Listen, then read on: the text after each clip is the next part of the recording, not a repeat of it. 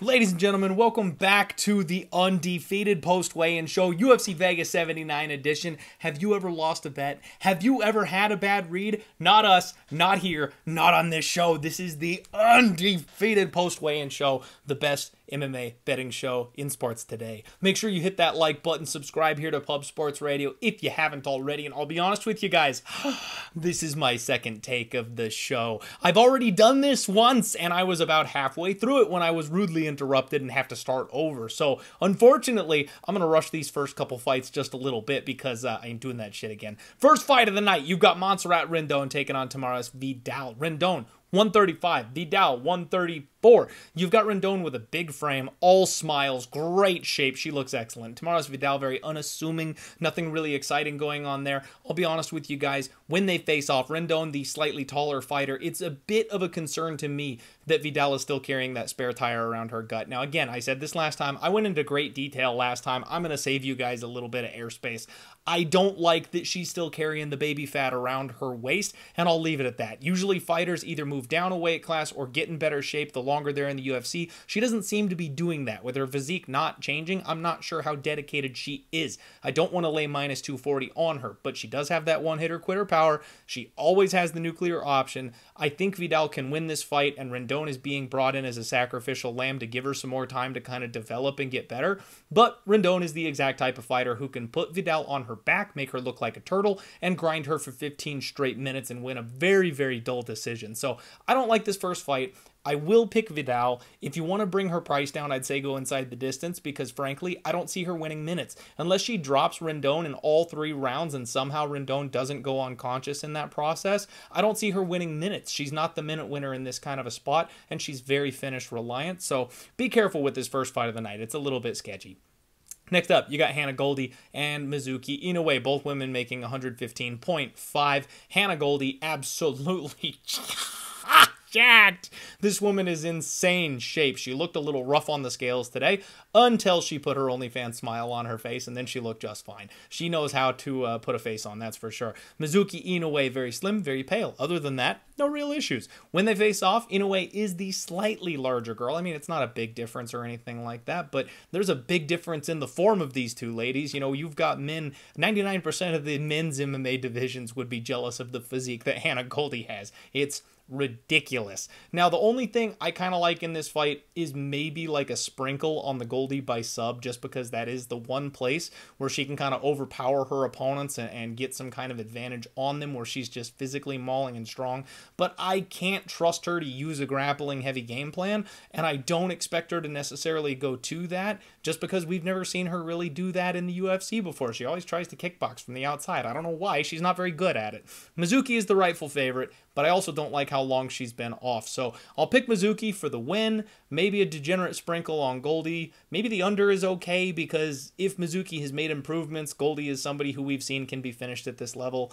I don't mind it, but another one where you probably just want to stay away. Next up, this is where it gets good. Jake Collier takes on Muhammad Usman, 256.5 for Collier. We've got 237 for Muhammad Usman, and Jake was looking good. Gave a solid one-arm flex today. This guy dropped about 10 pounds since the last time we've seen him. Looks to have made up for it in the muscle category, though. You can see his physique finally again. This man used to look like a beast at 175. Since moving up to heavyweight, he really has been just kind of the pudgy round type of guy. Now you can start to see that frame building up underneath again. Jake Collier seems to be taking his MMA career seriously, finally, at this stage of the game. Now, Usman, this is the B Usman. This is the bad Usman. The Usman that I've never been sold on and really have tried to fade every opportunity I've gotten. He has nukes, okay? He is in incredible shape. He doesn't have a great gas tank. He can't wrestle very well, but what he is he's strong and he's got big old meat hooks. So every once in a while he'll land on somebody.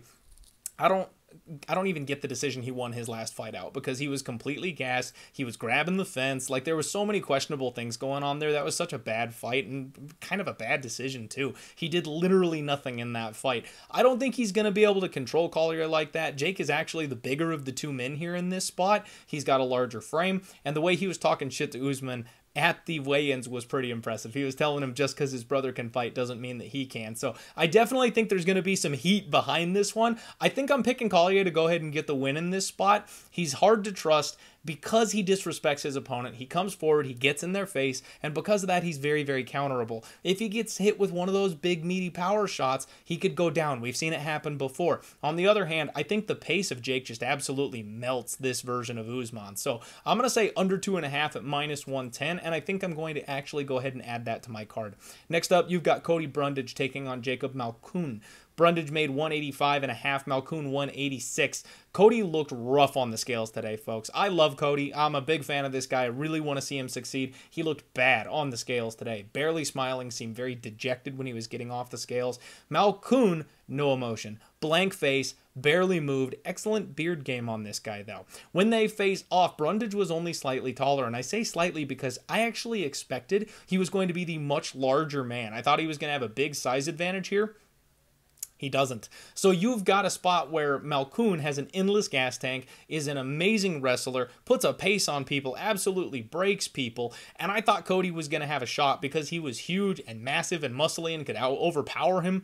That ain't the case. These guys are very similar in stature, and Cody's just a little bit bigger. So I do have a sprinkle at 20-1 on Cody's round 1 KO prop. I really think that's essentially his money line here in this spot on Saturday. He's got to nuke this man, and he's got to do it early. Otherwise, we know Malkoun's going to take over with the wrestling. We know Brundage is going to gas out. We know he's going to eventually tire and quit and maybe even jump the guillotine. So don't trust this guy on the money line. You might as well take him inside the distance or 1 or 2 round type props. I actually kind of like the under 2.5, and I think I'm going to add that as well because, believe it or not, the body language from Cody really has me concerned. He kind of looks like he's beaten by the scales today, if I'm being honest, and if that's the case for a guy that we've seen quit in there a couple of times already, if Malkoun's putting it on him, he might look for the door. I am rooting my ass off for Cody to win this fight, but he's going to need to do it early. Either way, I think both these guys can cash my under 2.5. So I'll probably add that under for a violence bet as well, and obviously got the 20-1 sprinkle on Cody round 1 KO. I'm crossing my fingers. I'm cashing both. But the under 2.5 is going to be the bigger bet, and that's probably the one that's going to hit. Next up, you've got André Fialho taking on Tim Means. Both men made 171 pounds. André Fialho, big smile, huge flex. This guy's arms are gigantic. Tim Means looked half dead up there. I mean, eyes absolutely sunken in. You could see the shadow hanging over them. He could barely keep them open, which was concerning up there. He is old, he is big, and this weight cut is getting tough. Means is way tall in this spot. He was towering over André Fialho, who's a pretty big guy. This was a good stare down. Tim Means seems to be kind of the public live dog for the week, and I get it. I totally get it. André Fialho is a guy who, if he doesn't finish you early in round 1, he kind of gets figured out, pieced apart, and killed later on in the fight. He doesn't have a great chin himself, so I recognize that Tim Means is live. However, Tim Means leaves his dang neck out there for guillotines in every single fight. People have finally figured that out and started choking him out the last couple times out, but he's also very hittable. He also has tall man's defense, and when he can't get out of range of his opponents, he doesn't react well to shots these days. I think Tim is old. I think he's past his prime, and André Fialho is a guy who was a big favorite earlier in the week, and money has poured in on Tim all week long. I said that I would buy low on Fialho if he got down as low as -150, -145, somewhere in that ballpark. He's -160. Folks, we are close. I might have to plug my nose and go with the young kid who's got more power and take the shot on André Fialho to win over Tim Means on Saturday. I don't like it. I don't want to do it, but the number at a certain point is going to force my hand. I kind of don't mind André Fialho by knockout. I wish it was a bigger number because it's only even money. I would look more at the inside the distance, even though you're laying slight chalk. But look, this is one of those times. We talk about this. KO is +100. Inside the distance is -105.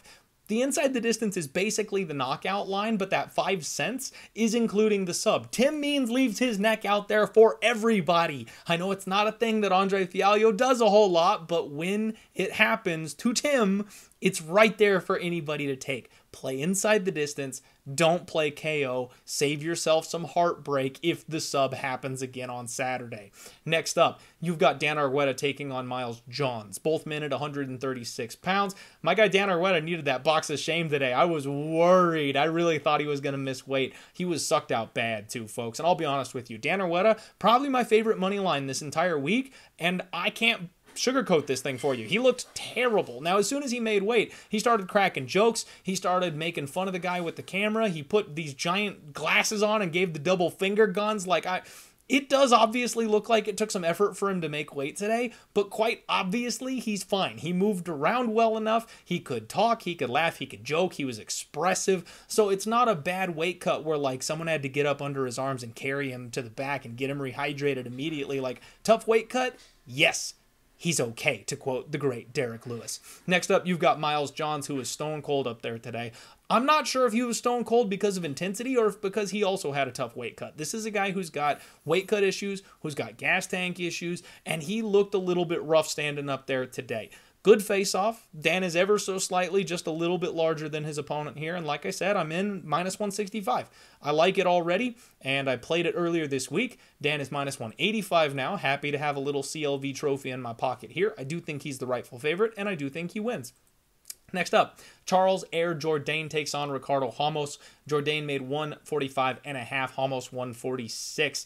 Charles Jourdain, big smile, no problem. Dude's always shredded, in great shape, looking good. Ricardo Ramos looked a little bit sucked out. Another one where there's no real issue here. I mean, he still looked, I take that back. He looked pretty tired, even just like walking away from the scale. He wanted off of there as soon as humanly possible. Ramos does have a slight height advantage here in this spot, but Jourdain has the beard advantage, which we know is worth its weight in gold. So I'm on Charles Jourdain here in this spot. I got minus 135. Did finally decide to go ahead and pull the trigger on that one.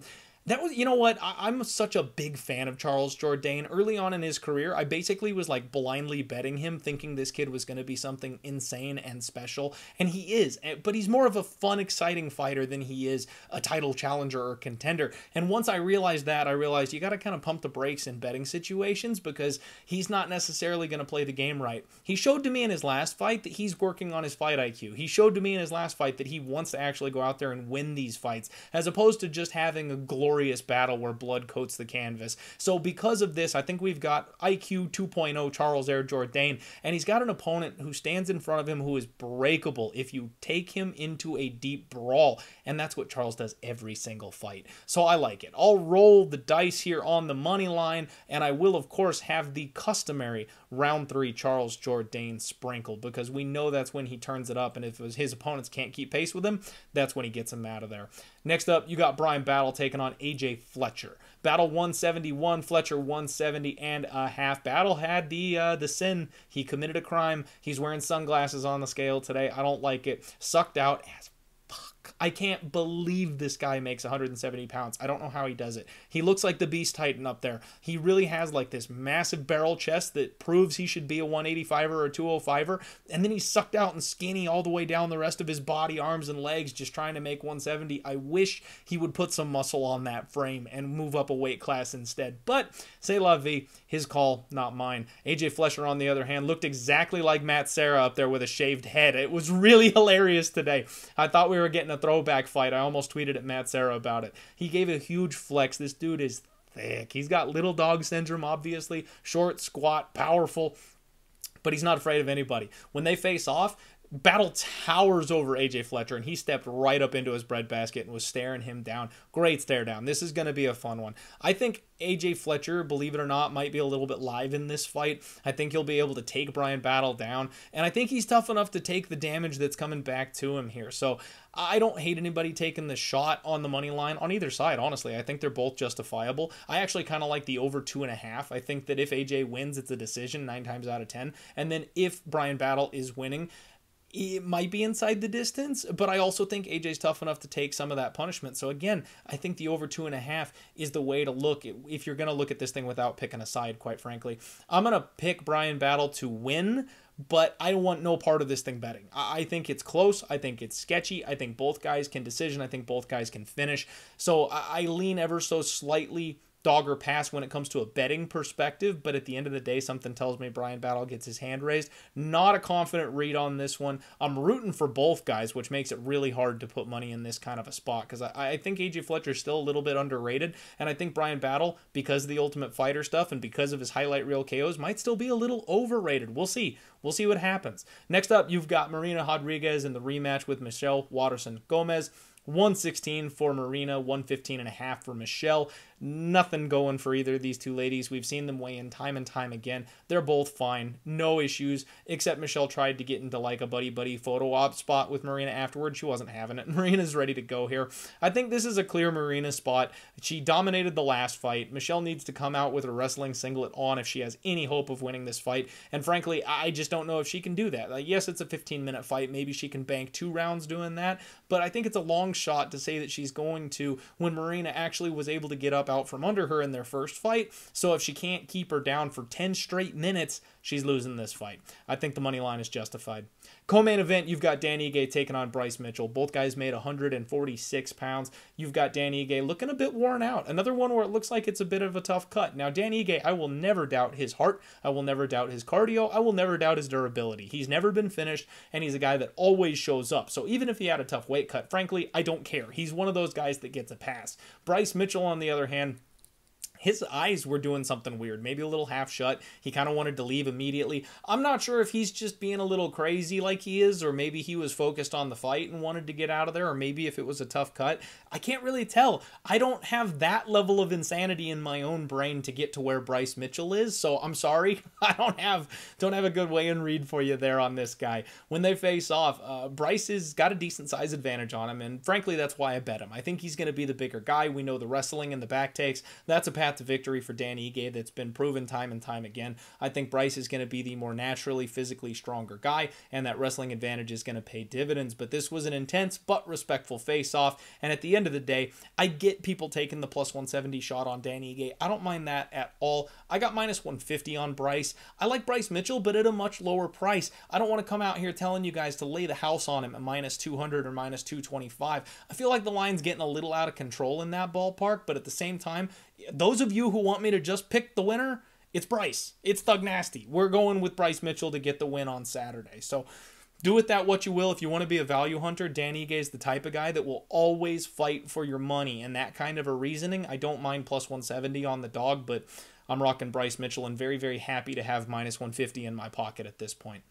Main event time, you've got Rafael Fiziev taking on Mateusz Gamrot. Both guys made 156 pounds today, and Fiziev is another one that's just jacked. I don't know how this guy does it. He's got a huge chest on him. Not a fan of the beard trim, though. He looked like an epic wild man, but today, clean-shaven, trimmed beard, not about it. He was very confident, though. Gave a solid flex. Mateusz Gamrot, he's another one that comes up in shredded every single time. Not an ounce of fat on this man. Crazy good shape. He has some splotches on his chest. I don't know if that's some kind of a staph infection, or I really don't know, but it was interesting, because I don't think that's something that we've seen before. So something's going on with Gamrot there. Height advantage goes to Gamrot. This was another really great stare down. I want to apologize. I did put a comment on my Monday breakdown on this one. For some reason, when I broke this fight down, my brain said 170. I used Rafael dos Anjos as an example of why Gamrot would have an advantage, in that moving down to 155 would be very difficult for him. He couldn't do it if he chopped a leg off. Yeah, I was at the end of the breakdown on that one, and something was wrong in the head. Maybe would have been sweating my bet on the Browns game. I have no idea, but I said the wrong thing. These guys are obviously 155ers, so my bad. But I do think the cardio and the grappling eventually could get to Rafael Fiziev in this spot. We've seen the cardio be a bit of an issue before, but he also has silenced the doubters, myself included, on the cardio side of things. I kind of think over 4.5 is maybe the move. If Gamrot wins this fight, it's grappling heavy.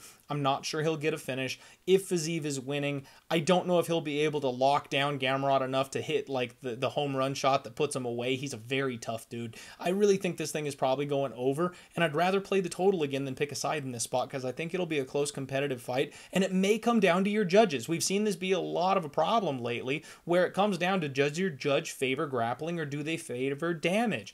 You know, we never know. Card to card, we never know what they're looking for, and it depends on who's behind the damn table. You can make an argument for either one. If you want damage over grappling control, then rock with Fiziev, and you're probably right, and maybe you'll get 3 out of 2 rounds that way. But I would rather play the over 4.5 and not worry about it. That is the Undefeated post-weigh-in show, folks. Do me a favor, let me know your favorite bet in the comments down below, and I cannot wait to rock with you for these fights tomorrow. Good luck on all your degenerate action, folks. Let's roll.